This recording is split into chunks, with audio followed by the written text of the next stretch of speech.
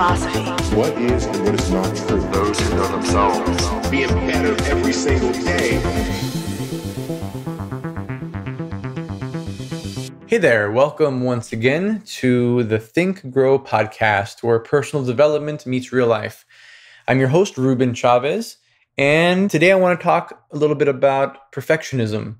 This is a topic I've been thinking about now for a while, and recently I've been approaching it from a variety of different angles. I think what got me started recently was a part in Brene Brown's book, Daring Greatly. I picked it up recently and was reading the part about perfectionism, and it just really struck a chord with me, and it kind of brought me to my knees in a sense.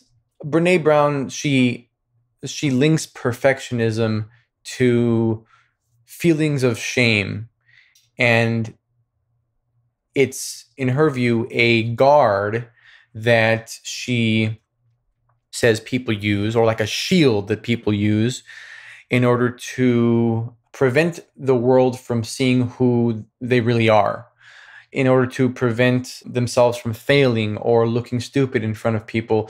In essence, to avoid feelings of disconnection and to avoid feeling like they don't belong or that they're not accepted. And so it's kind of a defense mechanism in a sense. And as sad as that sounds, that does ring true for me. And it was really difficult to admit because I've always prided myself on my perfectionism to a degree. You know, I was always under the assumption that it was a good thing, that I was paying very close attention to details that other people missed. And yeah, it took me a lot longer to do my work. And yes, you know, I was more anxious when doing my work. And yeah, I didn't share as many things as other people and didn't create as much as other people. But, you know, this was all a price that I paid for doing work really well and doing my work at a level that other people didn't. But these were really not true. These were excuses for putting myself out there more. And I'm not out of the woods, I don't think. I'm kind of still knee deep in working through this issue, I think. But I just wanted to make a podcast that kind of expressed where I'm at right now. And I wanted to read you a blog post that I wrote about this that kind of distinguishes perfectionism from striving for excellence, because I think that's a really important point.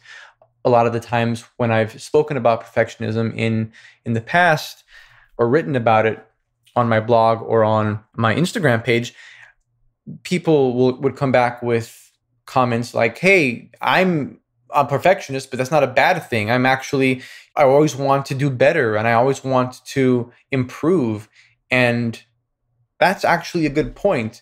Those two are not the same things, because perfectionism essentially at its core is about external approval, and striving for excellence at its core is about intrinsic motivation and self-improvement. So I'm going to read you a blog post here in just a moment that I wrote that distinguishes perfectionism from striving for excellence. And it's largely based on Brene Brown's writing around perfectionism in her book, Daring Greatly. But I just wanted to say before I get into that the reason that identifying perfectionism as a problem in my life, the reason it has been really helpful and revelatory for me is because it's not because perfectionism itself is such a deep issue. In fact, it may seem somewhat trivial to many of you, but it's because it's connected to much deeper and consequential issues that are related to vulnerability and shame and acceptance and belonging, and most importantly, courage. In fact, I initially picked up Brene Brown's book because I'm trying to put together a course of sorts, mostly for myself, but eventually I want to export it to everyone, you know, who's a Think Grow Prosper listener and subscriber, a course related to courage, to the development of that character trait, because I feel it is at the heart of a lot of the things that we care about, most of the things that we care about.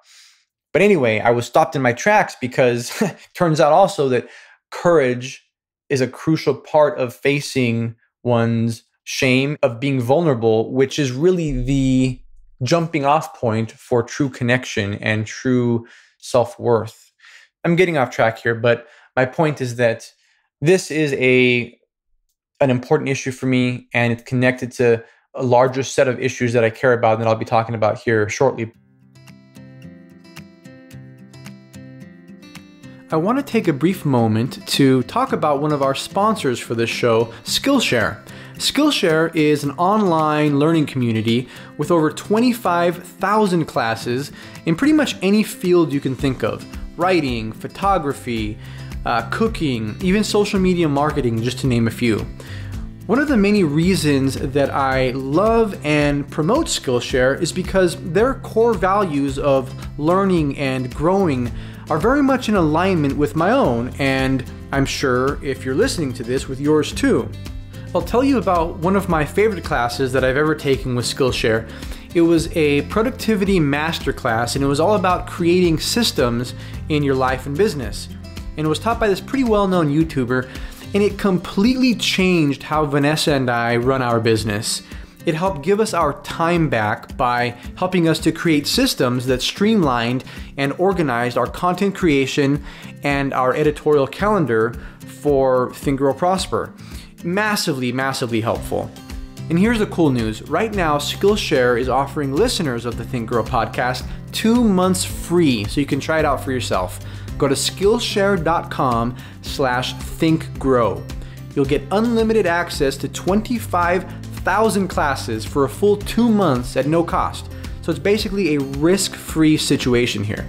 The specific URL that you want to visit for this offer is Skillshare.com/thinkgrow. Check it out. Join the millions of other students who are learning and growing with Skillshare. I've used it for a while. I love it. I think you will too. Again, that URL is Skillshare.com/thinkgrow. And now, back to the show. I wanted to read you this blog post I wrote that delineates the differences between perfectionism, which is unhealthy in all its forms, and striving for excellence, which is healthy in all of its forms. So here it is. Hope you enjoy. For most of my life, I've prided myself on my perfectionism. When people would tell me I was a perfectionist, I would take it as a compliment. What I didn't realize was that it's actually the thing that's kept me from reaching my full potential. Here are just a few of the ways perfectionism has held me back. It has kept me from starting new projects. It's caused me to not share what I'm learning with others until my knowledge on the subject is at a master level. It has hindered my enjoyment of the creation process. It has kept me from posting useful content on social media. It's held me back from cultivating relationships because I'm always waiting to become a better version of myself before I put myself out there. Essentially, it has kept me from sharing more of myself with the world. Perfectionism versus striving for excellence. It's easy to confuse perfectionism with striving for excellence, but they are not the same thing at all. In fact, these traits are diametrically opposed. Striving for excellence is a virtue. Perfectionism is a vice. It's taken me about 5 years, but I think I've finally internalized this distinction at the level of my nervous system. Perfectionism is fueled by external validation, the desire to gain the approval of others. Striving for excellence is fueled by intrinsic motivation, the desire for self-improvement and personal growth. Perfectionism is rooted in the belief that if I'm good enough, I'll be accepted and loved. Striving for excellence is rooted in the belief that my accomplishments don't define me. I derive fulfillment from the process of pursuing what is meaningful to me. The perfectionist views mistakes as personal defects. The striver for excellence views mistakes as opportunities to learn and try harder. Perfectionism is the result of too much of our identity being tied to achieving external outcomes. Striving for excellence, on the other hand, is the result of our identity being tied to engaging in the process of achievement with integrity. Perfectionism is a form of fear. Fear of failing, fear of what other people think, fear of not being good enough, fear of not being loved as a result of not being good enough. Striving for excellence is a form of courage. It involves taking action toward worthwhile goals in spite of the judgments and opinions of others. Perfectionism is a form of overprotection. It's an attempt to shield oneself from criticism and judgment by making no mistakes. Paradoxically, this makes the perfectionist more fragile and less capable of dealing with judgment and criticism in the future. Striving for excellence, on the other hand, is a form of courage. It involves persisting in the face of criticism. The striver for excellence is resilient and anti-fragile because he or she uses criticism and feedback to grow and improve.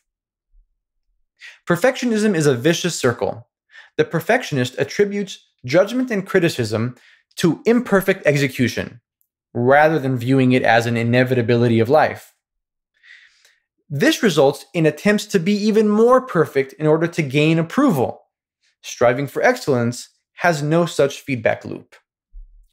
In short, perfectionism is a vice that often masquerades as a virtue. Just as there is no degree of cowardice that's desirable, there's no amount of perfectionism that's good. As ultra-social creatures, we're always assessing how other people are perceiving us. This is a normal and healthy evolved adaptation to our social environment, but only up to a point. When it starts to corrode our happiness, our creativity, and our internal compass, it has gone too far and must be put in check.